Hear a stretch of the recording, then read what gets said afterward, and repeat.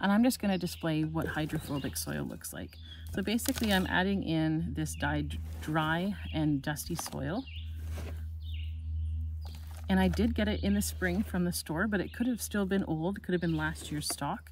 It's hard to tell.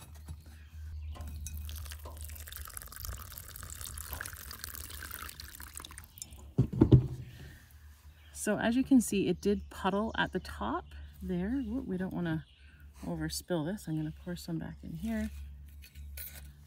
But basically what you're going to see is just huge puddling and huge amounts of water just sitting there. And soil shouldn't do that. And as you can see, even though I've added water twice, there is still a lot of dry areas that are still quite dusty. Some of it did get wet, but not all of it. Another thing I'm going to show you is the inside.